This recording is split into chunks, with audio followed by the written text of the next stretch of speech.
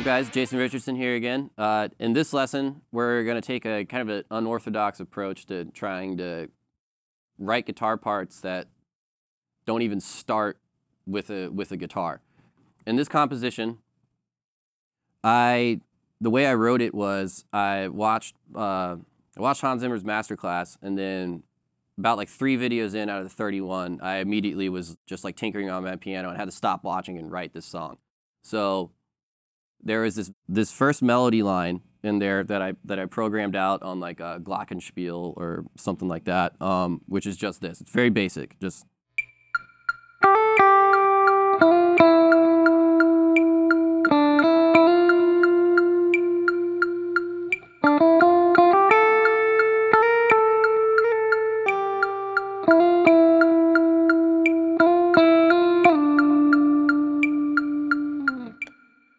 so that's just the basic melody that I programmed on this one layer of programming, just like one little minute small layer and everything that's going on. So I took that's like the forefront kind of the melody that's going on, and underneath that there's all these strings, piano and stuff like that, like carrying the actual chord progression out underneath of that melody line. And so I wanted to figure out a way to implement that as well and have the chord voicings behind it as well on a guitar. But none of these would have ever came to fruition if I hadn't have been programming and doing everything on my computer.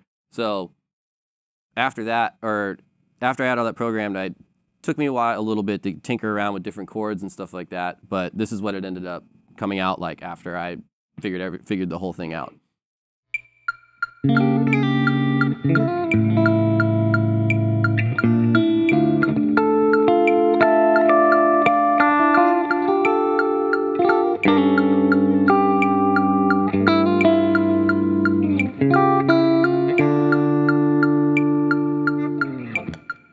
Okay, so here's the very first shape of this chord progression, and you kind of want to do like a hammer-on with your first finger on the high string with your pinky on the 7th fret. So it's like that's the very first chord with that. Then it's got a little bit of a tricksy little pull-off thing right there with your pinky ring into your first finger.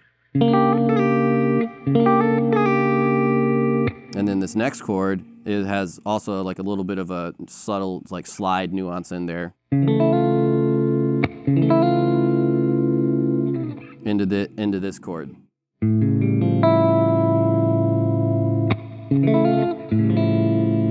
So that whole little first chunk is just,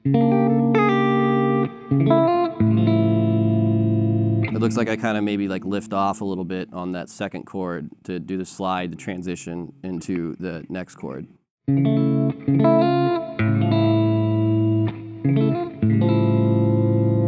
then, actually, another thing to note too about this is I'm switching from all fingers, and then I kind of just keep my pick right here. And then after this chord, after I go down with my thumb, I switch back to the pick, and you grab the low string and the high string at the same time, and then hybrid pick this next little chunk right here. So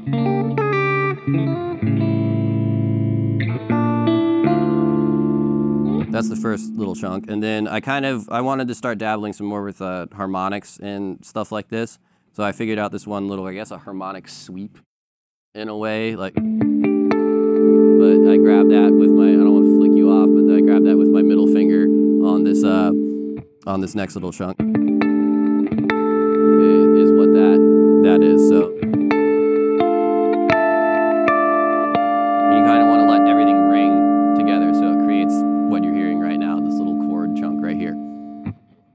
And then after that, it's kind of, because since I wrote part of this on the piano, I kind of had to figure out some unorthodox fingerings to get all the notes to ring together, just because the anatomy of the instrument versus a piano, they don't really mesh well together when it comes to playing chords. So this next part is just like scalar tone cluster kind of thing.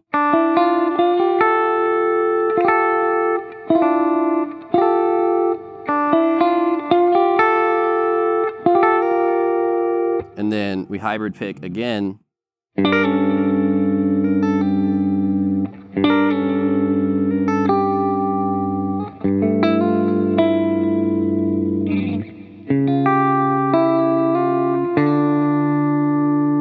you want to make sure like all of these notes are ringing out, so that way it kind of gets that like piano-esque kind of feel. This next example is an unreleased idea. I haven't found a way to cram it into a song yet, but I'm definitely going to because I'm really stoked on it.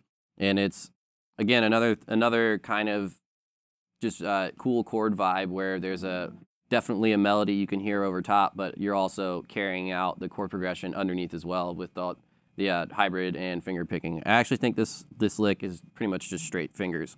But anyway, here you go.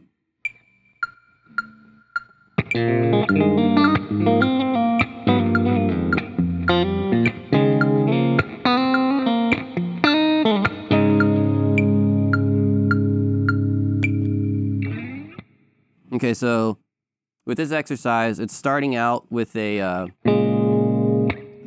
slight variation of like a minor 7 kind of vibe, and you pick through and you finger through, and there's a little bit of a hammer on right there. And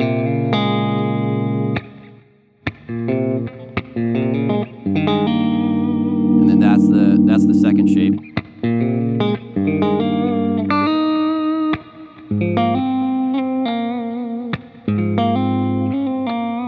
All of these like subtle little slides and nuances are what's really, really important about this and gives it the vibe that it has. And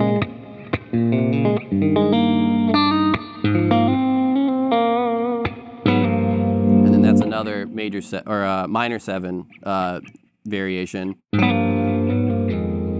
got to make sure you get all 3 of those in there, and that little quick slide right there.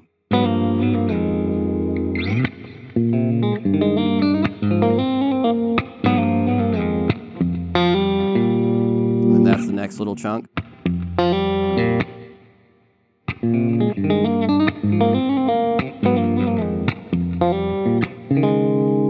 then we have this little suspended shape right here. And then you slide up with your first finger and make sure that this note is still ringing behind.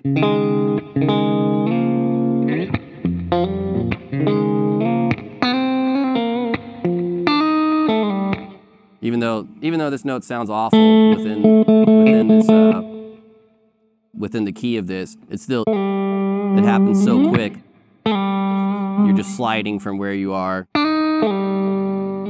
down into that. So and